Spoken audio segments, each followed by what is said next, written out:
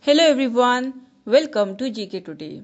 All the videos of GK Today are absolutely free and available on GK Today's YouTube channel.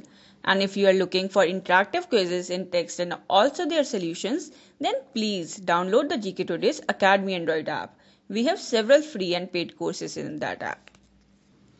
And also I would like to recommend you that if you are preparing for UPSC Prelims Examination 2021 and 2022, then we have a daily current affairs quiz series in Academy app. You may subscribe to that series if you find it good.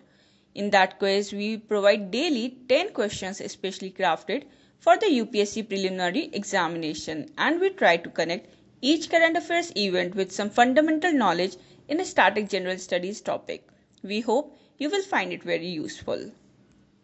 Further, after the successful completion of the series on Indian polity, in which we cover the entire Indian polity in 60 videos with more than 1000 MCQs, here we are back to start up with another series that is on world geography.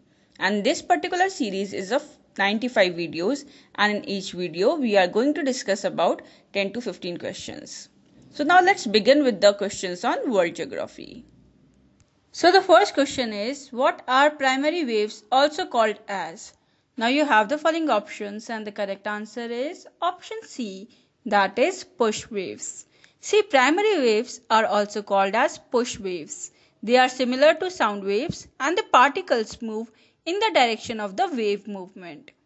Now the next question is, what is the point on the fault where seismic waves are released called? So you have the following options. And the correct answer is option A, that is hypocenter. See, the focus or hypocenter is the point on the fault where rupture occurs and the location from which seismic waves are released. Now the next question is, which waves are first to arrive? Now you have the following options and the correct answer is option A, that is P waves. See, the P waves, also called as longitudinal waves passing through both solids and liquids, are the first to arrive. Now the next question is, what are the two types of surface waves? Now you have the following options and the correct answer is option A, that is Love waves and Rayleigh waves. See, surface waves travel parallel to the Earth's surface and are the lowest and the most damaging. And surface waves are further divided into two, that are love waves and the Rayleigh waves. Moving ahead with the next question. So what are the small earthquakes which precede the major earthquake called? Now you have the following options and the correct answer is option C, that is foreshocks. See, the small earthquakes called foreshocks often precede a major earthquake by days or in some cases by as much as several years. Now the next question is, which scale estimates the amount of energy released at the source of the earthquake? So you have the following options and the correct answer is option A, that is Richter scale.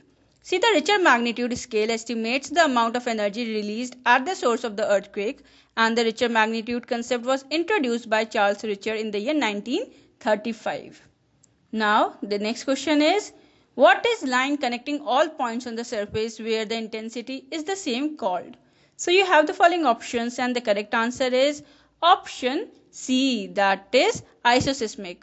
So basically the isoseismic line is the line connecting all the points on the surface where intensity is the same. Now the next question is, what are the deep focus earthquakes also known as? Now you have the following options and the correct answer is option B, that is intrapolate earthquakes. See, the deep focus earthquakes are earthquakes deeper than 70 km and they occur in the pattern of Benioff zones. They are triggered by collision between the two plates, hence they are called as intraplate earthquakes. Now the next question is, which waves produce an entirely horizontal motion? So you have the following options and the correct answer is option C, that is L waves. See, the love waves, also called as L waves, lead to horizontal shifting of the earth. So these waves are confined to the surface of the earth and produce an entirely horizontal motion. Moving ahead with the next question. So which among the following scale is not related to the measurement of earthquake? So you have the following options and the correct answer is option C, that is Beaufort scale. See, the Beaufort scale is used to measure the wind speed, whereas the rest of the mentioned scales are related to the measurement of the earthquake.